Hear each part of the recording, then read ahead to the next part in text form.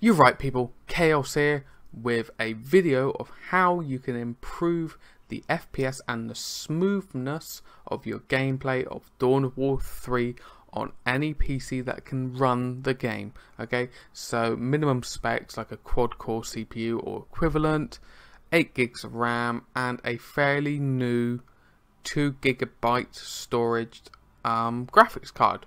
The bare necessities, you know. So let's crack on, let's boot up the game. So it's all booted up. Here's go over to your settings tab. This is obviously your gameplay tab. You got your audio tab.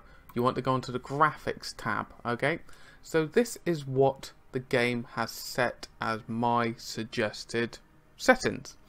Now first things first, you got a nice little tab here which I think more games should use. It is your FPS for your current settings before you even have to do a performance test. Okay, so that gives you an indication.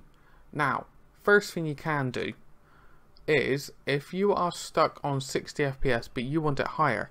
Now my monitor is a 1080p 60 FPS monitor. VSync is enabled. I disable VSync, you'll see what happens. There you go. I'm instantly closer to the 100. Now what it is, VSync stops screen tearing. That's basically sometimes what happens is your game produces more frames than your monitor can handle. Okay, so that's a simple way of increasing your FPS, but you've got to do it carefully because, as I said, it can have screen tearing. If you're not sure what screen tearing is, there's plenty of content out there that will explain it, and I'll be bringing out content in the future. Now say for example you disable VSync and stuff like that, but you're still around the 30 mark. It ain't changed nothing.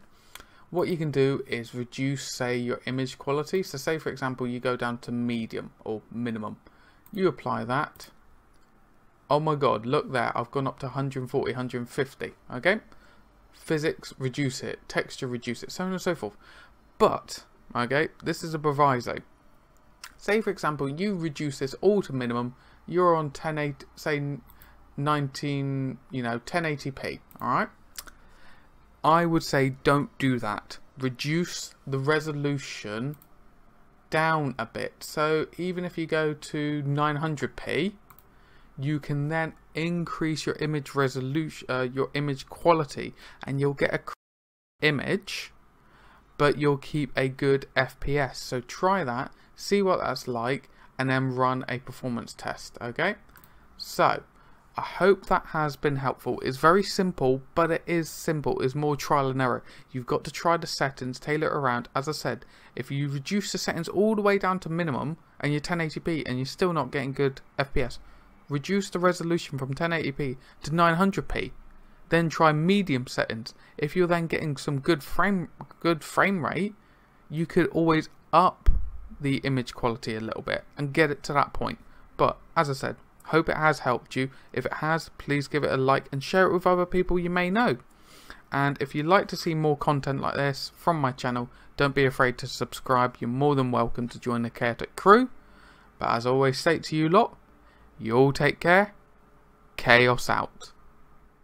Thank you so much for watching my video. If you want to see the other videos in the playlist, you got the left hand option. If you want to see the content that I have on my channel, you then have that middle option there. And if you'd like to join the Chaotic crew, please don't be afraid to click that button on the right hand side. You're more than welcome.